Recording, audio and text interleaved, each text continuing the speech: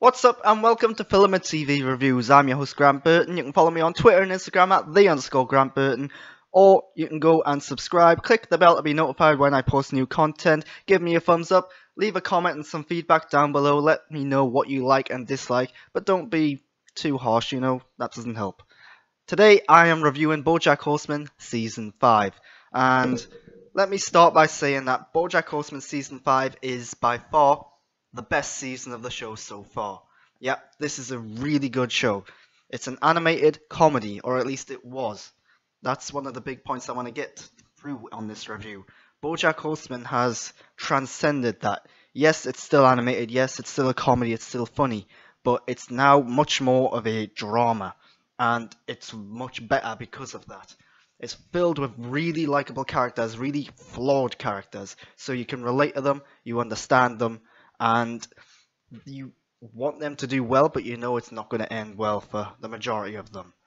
And it's tackling some really big, deep, topical issues. So it's going in talking about adoption, mental health, depression, there's a sexual harassment storyline in there.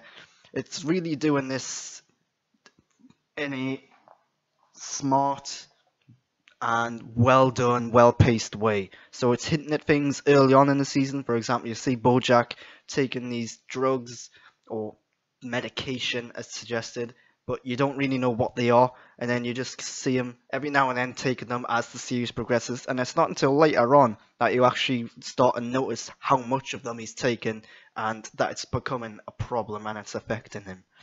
So it's really well done that way on. And of course, this show is still really funny. The comedy in this show now is used for levity. It makes the bigger topics more palatable and accessible, because this would be a really tough, hard watch if it didn't have the comedy in there. And while we're talking about the comedy, let's talk about the funniest moments in this show.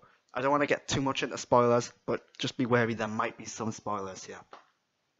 So this season Bojack is filming a new TV show called Filbert, and it's a stereotypical dark detective drama filled with twists and turns, very noirish, and Bojack Horseman, a satirical show, so it's taken the mick out of this genre, and it does it brilliantly. It's so bonkers and ridiculous, this TV show that he's making.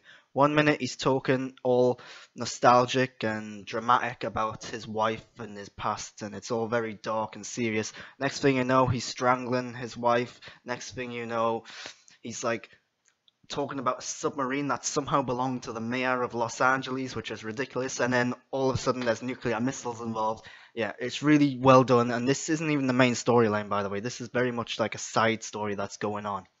Another thing that's going on is Todd, the character played by Aaron Paul, builds a sex robot.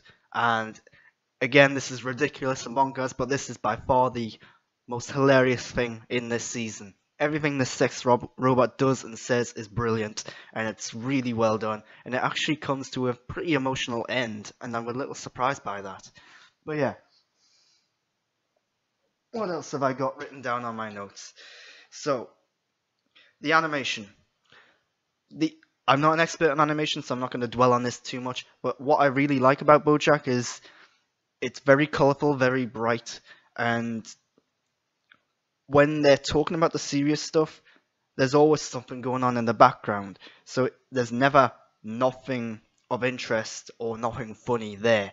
If you pay attention, you're going to see something funny. And it could just be like a character walking by or someone in the background doing something that you maybe didn't realize at first. It's really well done. And it's not often you actually see comedies do this sort of thing anymore. It's usually the spoofs like Airplane or Scary Movie that does this sort of thing. So what I really like about the season is it makes you think. I've talked about the big dramatic topics. I'm not going to go into that again. But yeah, I really like how Bojack Horseman has progressed into a big serious drama. The voice acting, Will Arnett is brilliant as Bojack. I think this season he should get an Emmy Award for his portrayal here. There's one episode where he's delivering a eulogy, and it's not by any means the most original episode. You can see the twist coming a mile off, but it's literally just him 25 minutes talking. Nobody else says a word, and it's just constant speech by him. I'm not sure if he recorded it all at once. I suspect he didn't. But yeah, you really do get to care about these characters because the portrayal and the acting is so good. So yeah, BoJack Horseman season 5, best show, best season of this show so far. I really liked it. If you haven't watched the show yet, I'd suggest you give it a go. It's on Netflix. The first couple of seasons are a little rough in places, but as it progresses, it has gotten much, much better to the point where this could be one of the best animated shows on TV right now.